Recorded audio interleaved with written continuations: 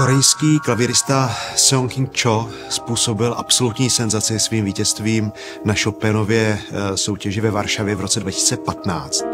Okamžitě s ním Deutsche Grammophon uzavřel nahrávací smlouvu exkluzivní. My jsme měli to velké štěstí, že hned v květnu 2016 vystoupil na Pražském jaru a teď přijíždí jako opravdu už velký pianista, který byl na všech myslitelných koncertních pódiích.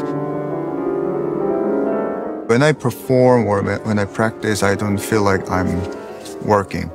Yeah, it's not so difficult to make a good balance, to be honest. Sometimes I struggle when I practice or when I perform, but mostly I can say I enjoy.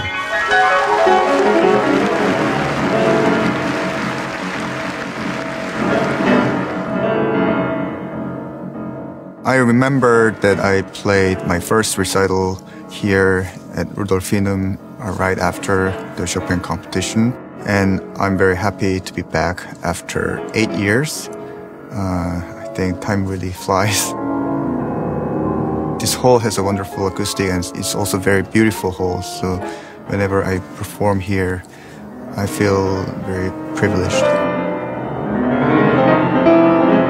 Tonight I'll be performing music by Ravel and Franz Liszt, and they're one of my favorite composers and I really admire them.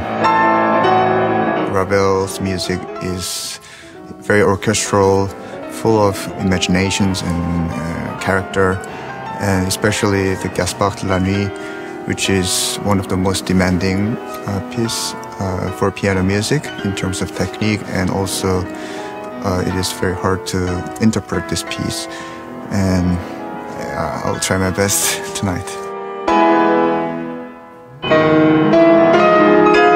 First of all, I'm very happy and honored to be the artist in residence with the Berlin Philharmonic, and I'm also very happy that I'll be performing with one of my favorite conductors, Jakub Rusza, in Berlin together.